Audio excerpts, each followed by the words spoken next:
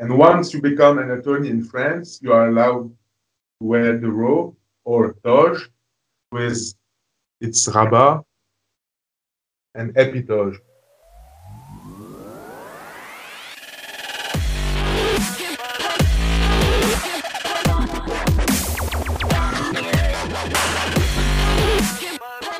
For everyone listening and watching out there, welcome to the Young Foreign Lawyers Profile Series. My name is Parviz Malakouti. Of course, I am a California licensed immigration attorney, and I love interviewing other professionals and lawyers from other countries.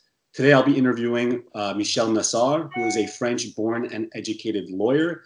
I'm going to ask him about how somebody becomes a lawyer in France. I'm going to ask him about the educational requirements, the licensing requirements, for how a French citizen becomes a lawyer in France. And I'm also going to ask him how a foreigner becomes a lawyer in France. So first of all, welcome, Michel. How are you? Hey, Parviz, I'm fine, and you? Doing very well, very well. Very excited for this interview. So I guess now we can get right into some of the educational requirements to become a lawyer in France there, right? As you know, in the United States, Michel, most lawyers, most people who go to law school don't end up having actually an undergraduate major that's related to law. We go to graduate school to get our JD, Juris Doctorate. But it's not the case there in France, is it? It isn't. We start right after high school. We start with a 3-year licence in French. It's a bachelor degree. From there, we continue with M1 and M2. Stands for Master 1 and Master 2. Okay. So it's a year degree. Okay, great. So in your case, you graduated from high school and you went directly to the University of Versailles, Saint-Quentin, right? Exactly. I went to Versailles Saint-Quentin. It's the full name of the Versailles University. And I studied there 3 years with licence en droit privé. So it's a bachelor in private law. During the 3 years, I went as an exchange student for 1 semester to Lebanon to St. Joseph University. And I studied there compared law, French and Lebanese law. Okay, got it. And the University of Versailles Saint-Quentin is right next to the Versailles Palace, right? You can just throw a stone at it, right? That's what everyone thinks. It's not true. It's false. The law school is actually 10 minutes from Versailles. So it's just the Saint-Quentin city. Okay, so it's false advertising, huh? University of Versailles. Completely. Don't go there only if you expect to be studying right at the castle. Got you. Okay, so you went to the University of Versailles, Saint-Quentin for your the equivalent of bachelor's. You guys call it licence, right? Yes. And did you end up going, Michel, directly to your Master 1, or did you take time off between the licence and Master 1? No, I went directly. You went directly. Okay, got it. So there's a Master 1 and a Master 2. Of course, I know from personal experience a little bit about the Master 2 because that's how I met you, right? We were in the same Master 2 at University of Versailles, Saint-Quentin.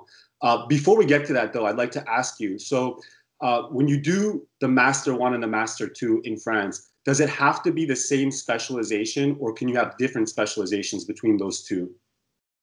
Yeah, it has to be related. So usually in the M1, you start to specialize.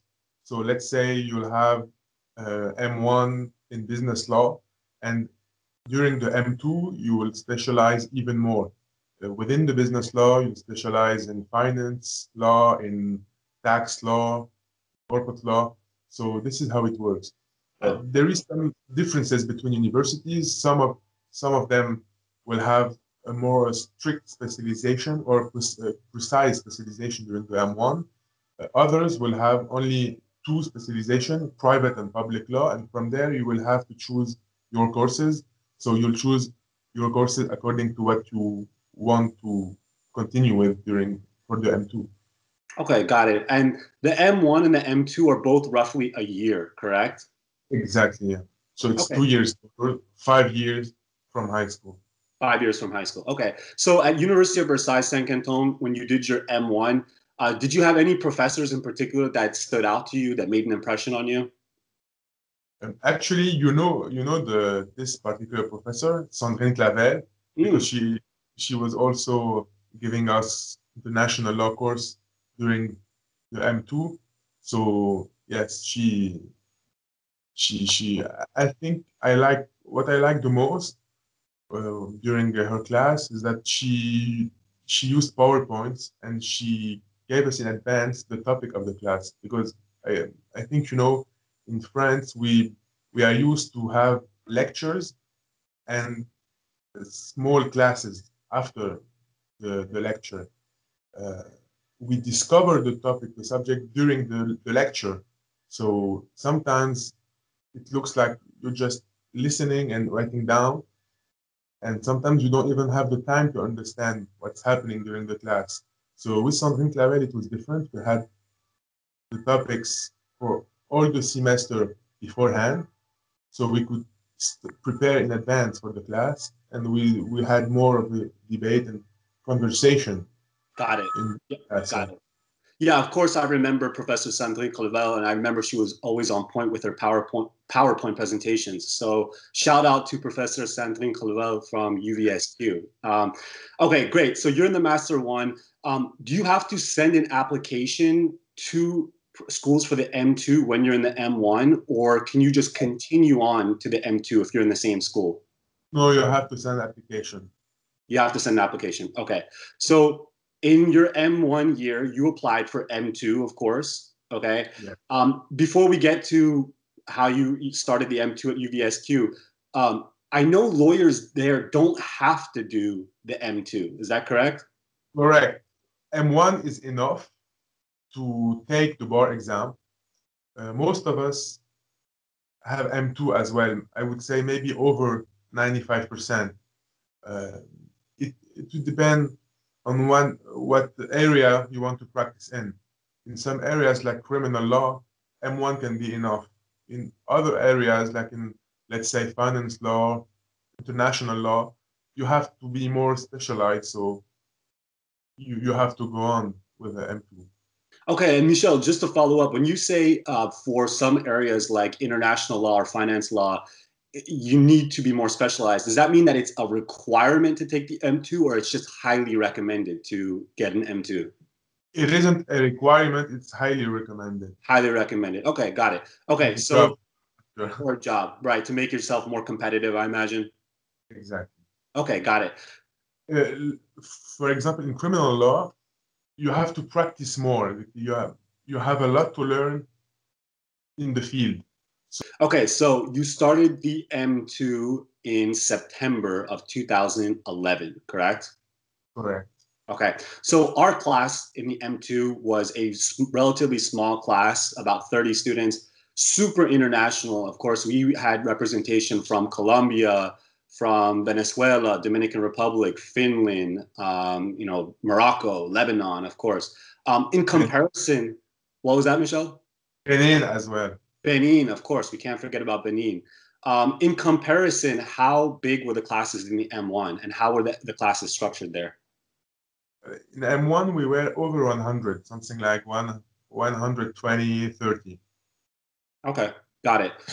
So you did the M1, you did the M2 at UVSQ. We were together in the fall semester of 2011. In December, I got on a plane. I went home to my host school, which is the University of Miami. You guys all continued in the spring, and then you graduated from the M2 in the spring, correct? Technically, we graduated in the fall, in October. Okay. We had finished the course in the spring, correct? Exactly. And right after, we started exams and then internship period. And from there, after the 3 months obligatory internship, we graduated, and most of us continued the internship. Okay, got it. So let's get right now into some of the licensing requirements after you finished with your education, right?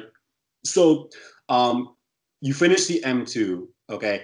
Now, Michel, I know in France there's kind of two exams that are very important that are related to the bar.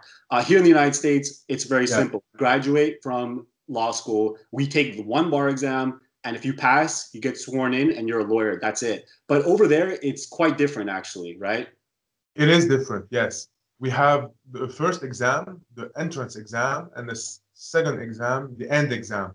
The first exam is called CRFPA in French, CRFPA. The second exam is called CAPA, CAPA. So right after the M1, you are eligible to take the CRFPA exam. You have to prepare for the exam within a university. There is a legal studies center called IEJ, IEJ. You have to attend the classes there. It's you don't have to attend, but it's highly recommended. You take the exam, first a written exam, then oral exam.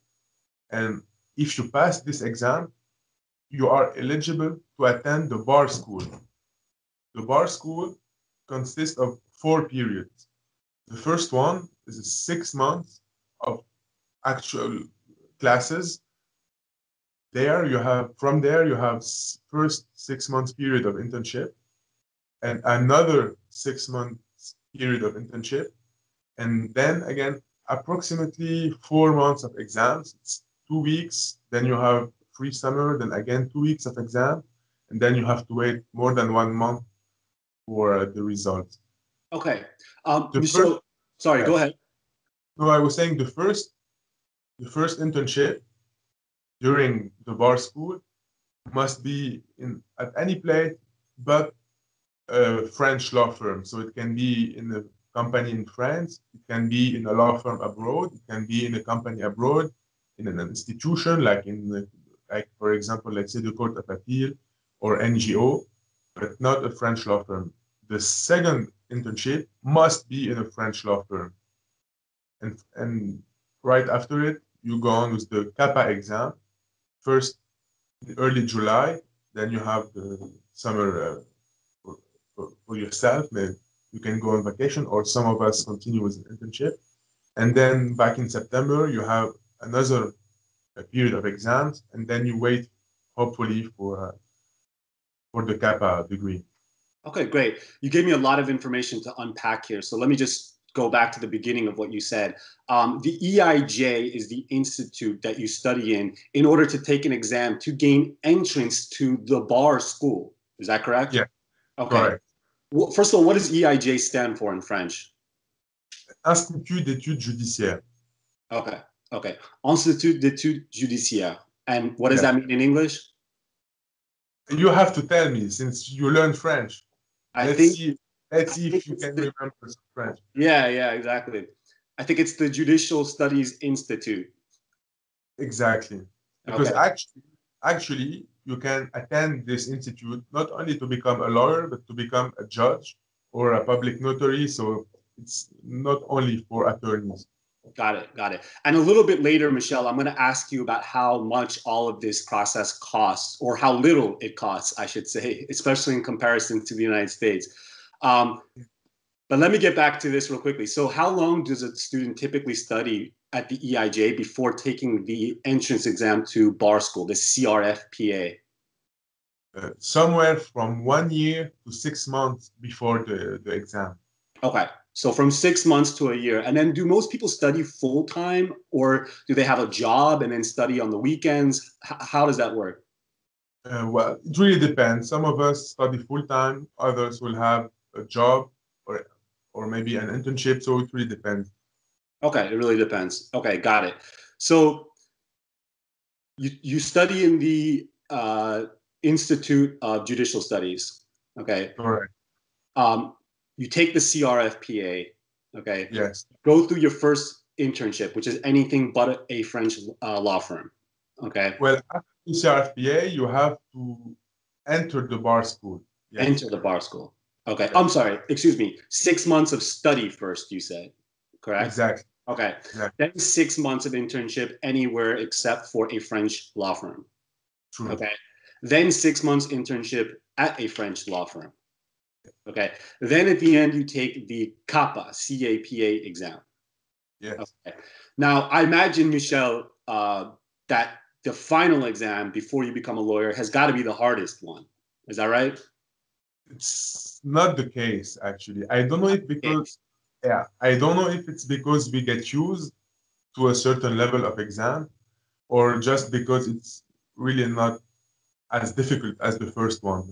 But there has to be some selection at some point. So I assume they just want it to be as early as possible. So the hardest exam is the written exam. So the first part of the CRFPA exam. Okay, right. Yeah, and I was saying that a little bit tongue in cheek because I know that the reputation is that the CRFPA is significantly more difficult than the CAPA exam, right? It is, yes. And that's always been something that's been weird for me to wrap my head around because you know I'm used to the American system where the final exam, the bar exam, is the most difficult exam. Yeah, and this process is actually different for foreign lawyers, isn't it? It is. It is. For foreign lawyers, we have what we a special exam we call article 100 exam because it comes from a decree. It's executive order. So we call it in short article 100, article 100. Okay. Foreign lawyer, if you are attorney admitted to a foreign bar, so let's say you, Parviz, if you want to become attorney in France, since you are qualified in California, you'll only have to take 2 written exams and 2 oral exams. It will be substantially the same. It will cover the same area as our exam, but in a much shorter format. So it's a matter of months, maybe 3 to 4 months between the first and the last exam. So often foreign lawyers will travel, let's say, for the first written and then go back and then come again to France for the oral exam.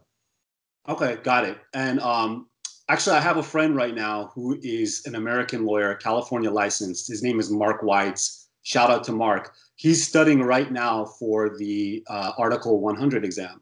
He's going to be taking it in March, I believe. So just in 2 months. So, Michel, is the Article 100 exam considered easier or more difficult than the process for French people? It's easier. It's easier. Okay. And is that primarily because it's shorter?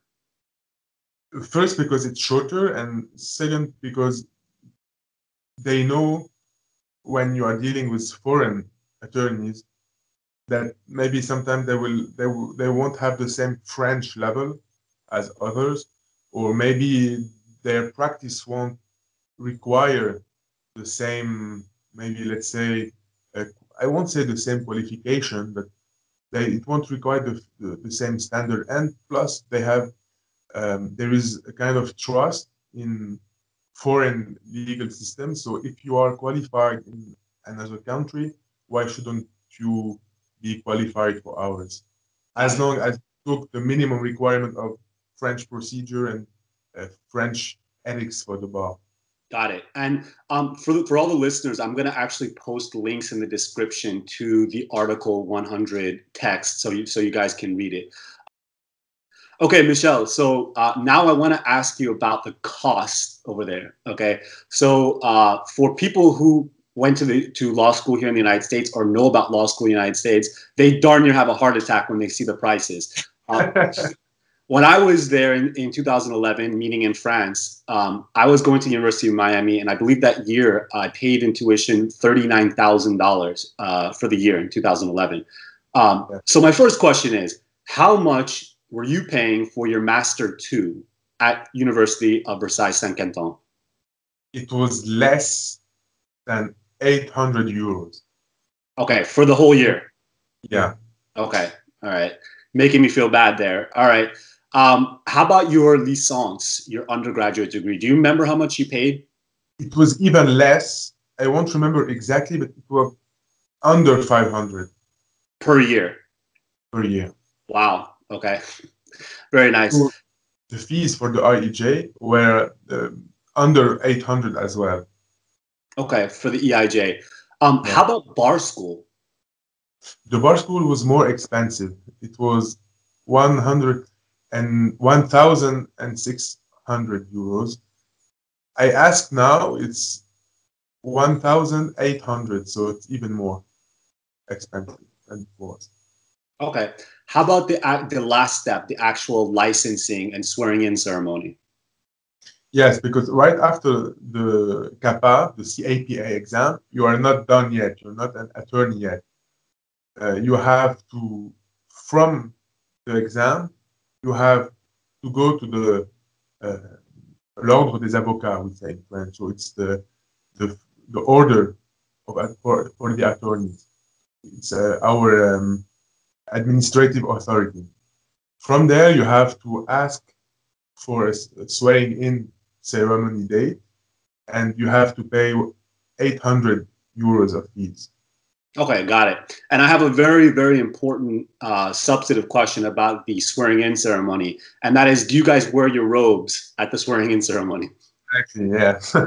I know that you like the robe. You know I love the robe. So let's talk about that for a second.